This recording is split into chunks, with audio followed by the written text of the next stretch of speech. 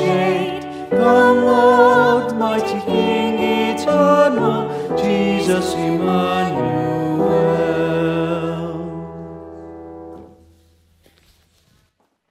In the name of the Father, and of the Son, and of the Holy Spirit. Amen. The Lord be with you. So I'd just like to start by welcoming you all to our virtual series of Advent services.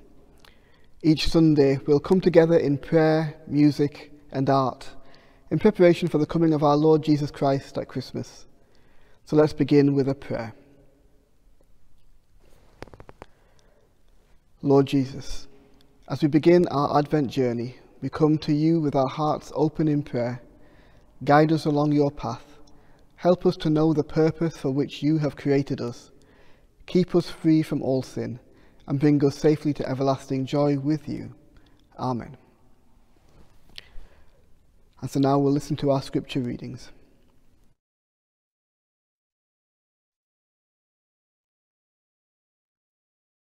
A reading from the prophet Isaiah. You, Lord, yourself are our Father. Our Redeemer is your ancient name. Why, Lord, leave us to stray from your ways and harden our hearts against fearing you? Return for the sake of your servants, the tribes of your inheritance. Oh, that you would tear the heavens open and come down. At your presence the mountains would melt. No ear has heard, no eye has seen any God but you act like this for those who trust him. You guide those who act with integrity and keep your ways in mind. You were angry when we were sinners. We had long been rebels against you. We were all like men unclean, all that integrity of ours like filthy clothing. We have all withered like leaves, and our sins blew us away like the wind. No one has invoked your name or roused himself to catch hold of you. For you hid your face from us and gave us up to the power of our sins. And yet, Lord, you are our Father. We the clay, you the potter. We are all the work of your hand. A reading from the Gospel according to St. Mark. Jesus said to his disciples, "Be on guard, stay awake, because you never know when the time will come. It is like a man travelling abroad. He has gone from home and left his servants in charge, each with his own task, and he has told the doorkeeper to stay awake. So stay awake, because you do not know when the master of the house is coming. Evening, midnight, cockcrow, dawn. If he comes unexpectedly, he must not find you asleep. And what I say to you, I say to all, stay awake." For you, O Lord, my soul in stillness waits. Truly my hope is in you. O Lord of light, our only hope of glory, your radiance shines in all who look to you. Come light the hearts of all in darkened shadow. For you, O Lord, my soul in stillness waits. Truly my hope is in you. O spring of joy, rain down upon our spirits. Our thirsty hearts are yearning for your word. Come make us whole, be comfort to our hearts. For you, O Lord, my soul in stillness waits. Truly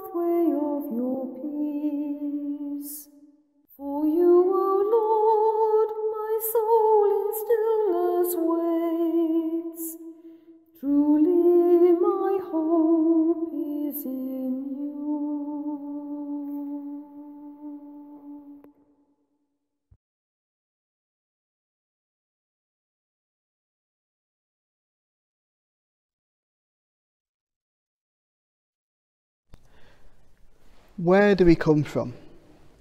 There are many answers to this simple question. Where do I come from? My parents, maybe? Well, I was born in Lancaster, although my family came from India. It's a very open-ended question, lots of different answers. But one fundamental answer is given in today's first reading. And it says, Lord, you are our Father, we the clay, you the potter. We are all the work of your hand. We the clay, you the potter. So we fundamentally come from God. We are God's creation. So where do you come from? I think the next time anybody asks me that question, I'm going to respond, I'm a child of God. Where do you come from? I'm a child of God.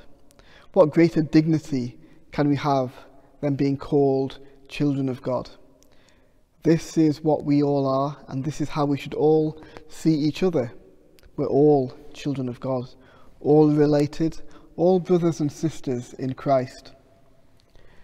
When we think of each other in this way, it changes our whole outlook on life and on each other. Where do we come from? We come from God. So where are we going? Different question, but the same answer, God. We came from God, we were born, we live out our life. We live out our life in this world with our families, in our communities, in the church. Then after a short span of time, we die. The breath leaves our bodies, our heart stops beating. The blood stops pumping around our veins. Our bodies shut down and we become cold. Our souls journey back to God. I witnessed my first death this year. My own dear mum. During her last few hours we sat by her side and I watched her breathing getting shallower and shallower. She half opened her dark eyes and seemed to gaze off into the distance. She took one shuddering breath, stopped, then took one more and was gone. For anyone who has witnessed death, the moment is obvious. 1 second she was there, the next second she wasn't. There were no angels visibly coming to greet her, no heavenly light. She was simply here, and then a breath later she was gone. One single breath. The difference between life and death is one single breath.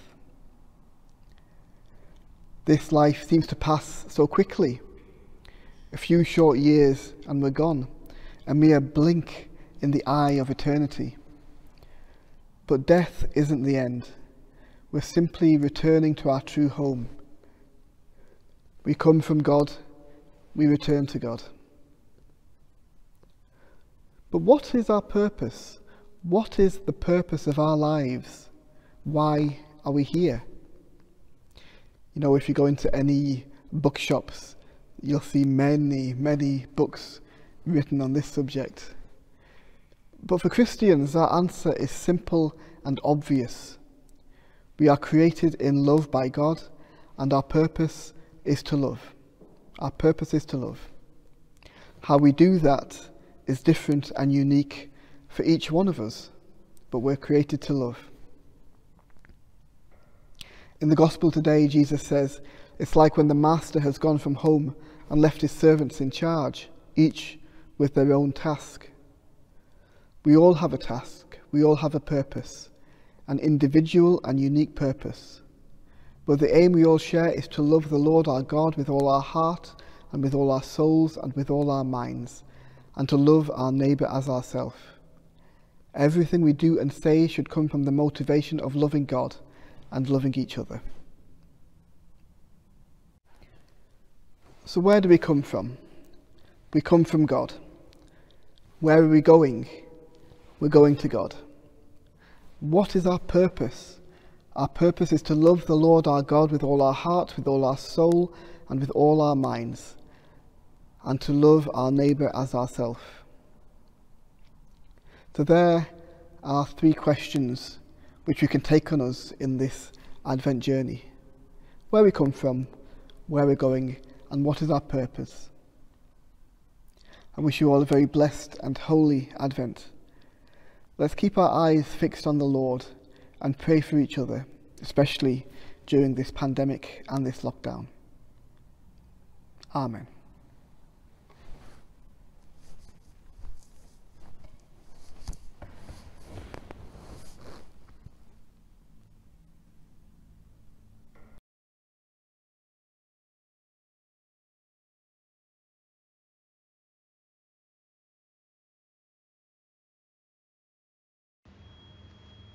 Heavenly Father, we pray for the poor and the homeless this Christmas. We pray that they might not get unnoticed as having your Son Jesus within them. Fill us with your Holy Spirit so they might be inclined to give generously to those in need. Lord, in your mercy, Hear our prayer. Heavenly Father, we pray for world leaders. Give them your Holy Spirit so they might act with honesty and integrity in every decision they make. Lord, in your mercy, Hear our prayer.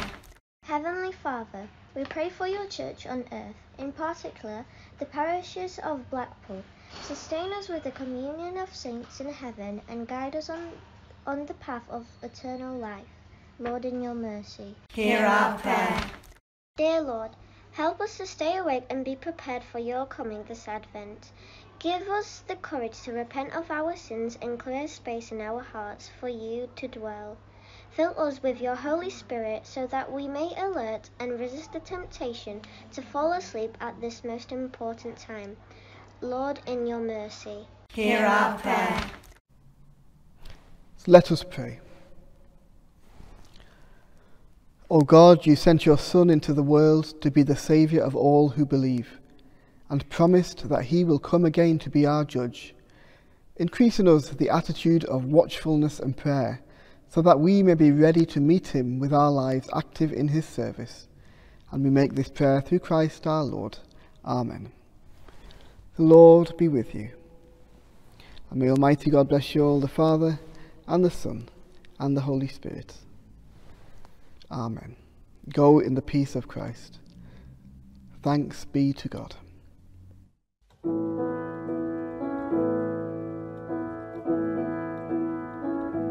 Beauty for brokenness, hope for despair. Lord, in your suffering world, this is our prayer. Bread for the children, justice, joy, peace. Sunrise to sunset,